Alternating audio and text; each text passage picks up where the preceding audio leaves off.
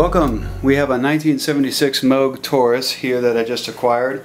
A previous owner decided to separate the top and bottom parts, as you can see. Electrically it works pretty well. Got some contacts issues in some of the pedals, but the oscillators sound good. This is bass. Tuba sounds pretty good too. Got some contact issues right there.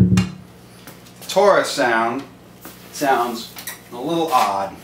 And the variable sounds really good.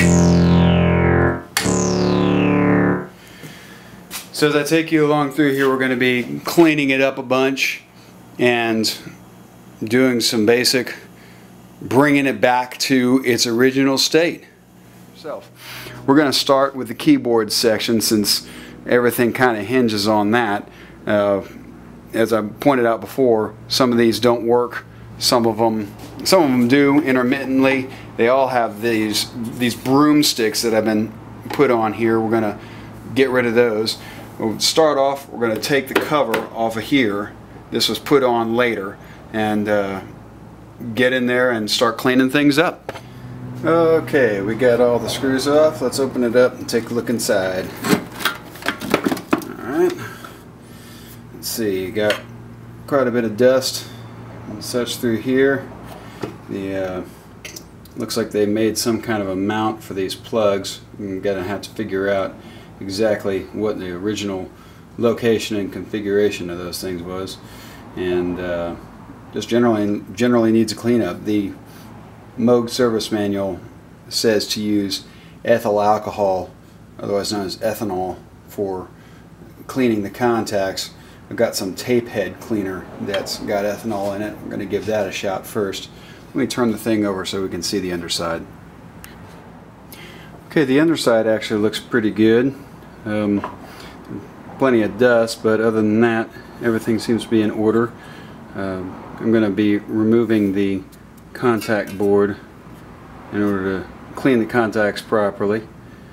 This unit was sitting in a closet for, as I understand, about 20 years, so a little bit of dust is to be expected. I also noticed the pads down here. Well, this one's still there, but it's very, very hard and probably going to fall off. This one's gone. Got to get new pads for that. But generally looks okay.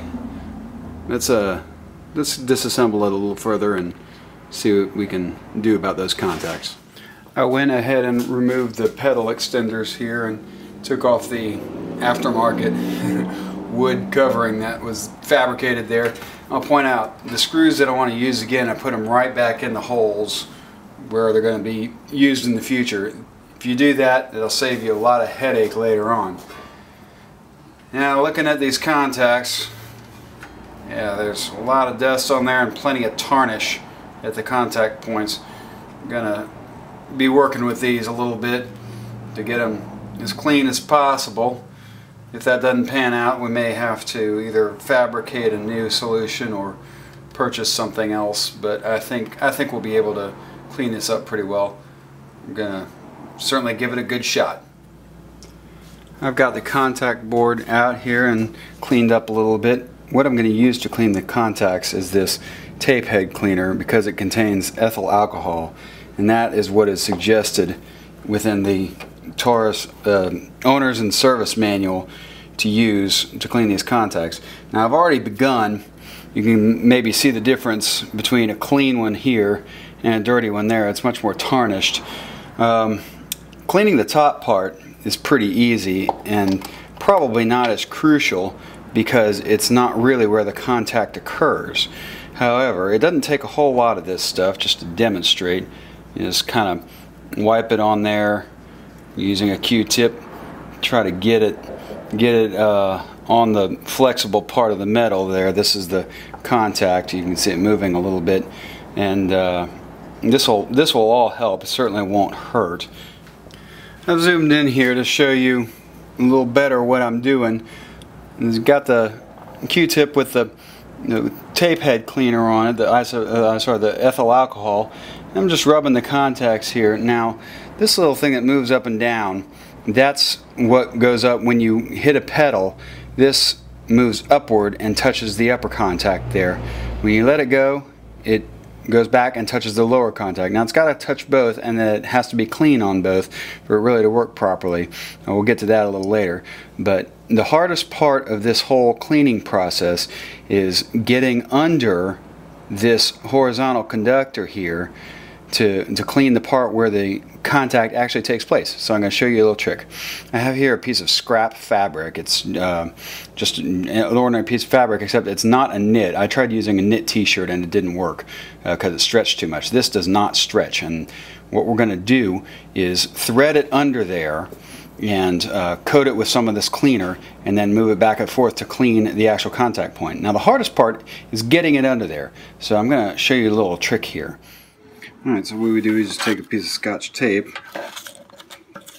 pull it off, maybe about that long, take a cloth, kind of tape it over it like that, and then fold it over, leaving a bit extending out like that. You can squeeze it nice and hard on both sides. The next thing we're doing is we're going to trim that down. Okay, what I've done is I've trimmed the tape down so there's a little extension on the end of it there, and I'm just going to thread it underneath the horizontal contact there and use some tweezers to pull it through. There we go. Now, pull through a little further with my fingers.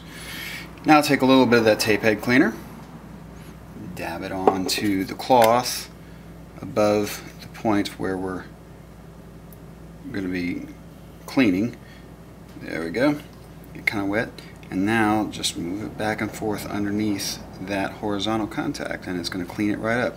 You see the fabric actually turning dark. That's the tarnish rubbing off the underside. I'm going to actually press the contact a little bit to get it to rub that point too, gently. And after you do this a little bit, just pull it back through, and we're done. Now this is the top side. You're going to have to do the same thing to the bottom side. This is the note off function right here. Just same sort of deal. And then do the thing with the fabric.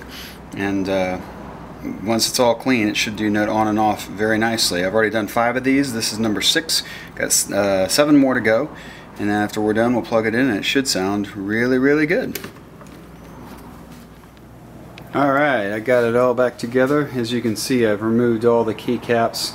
And at one point I made a little mistake and broke free this one conductor here, which I had to resolder, but I got it back on, and let's test it out.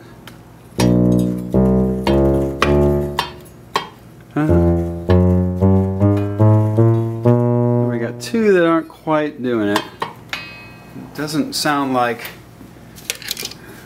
there's nothing intermittent. This must be a problem elsewhere, because these 2, everything else is working just fantastic. Oh, there's one. You need a little adjustment there. See, when it meets, it does well. So the contacts are clean. You might have noticed there were a couple of keyboard items here that weren't really working quite right. The contacts were doing okay, but they weren't making any sound. I did a little circuit tracing and found that the problem was located here in the connectors, and checked the connections, checked the solder points. They were all okay. I even opened up one of these plugs and checked out the internals to see how they were doing. All the solders were really good.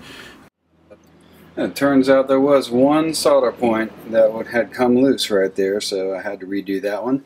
Got it done, and after cleaning everything in there,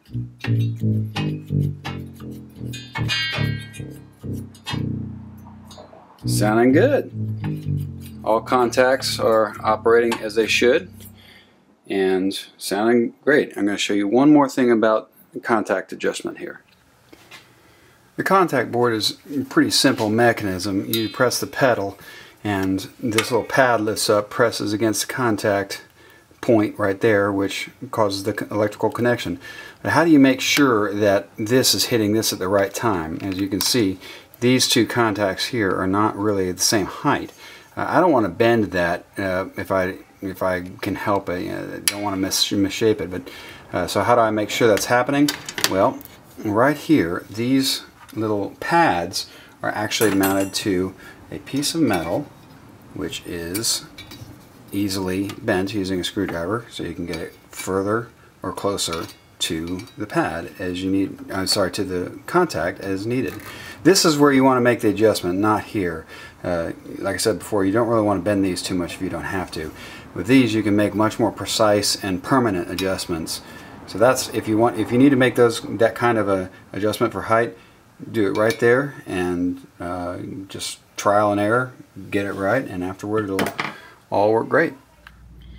Alright, it looks like we're done with the pedal board just about. All we need to do is put the pedal caps back on. I got some new brown ones coming in the mail, and the black ones, which I got right over there, we'll put those back on, and get some rubber bumpers for the four corners to replace the old deteriorated rubber that has fallen off or is about to. Then this pedal board is going to be ready to go.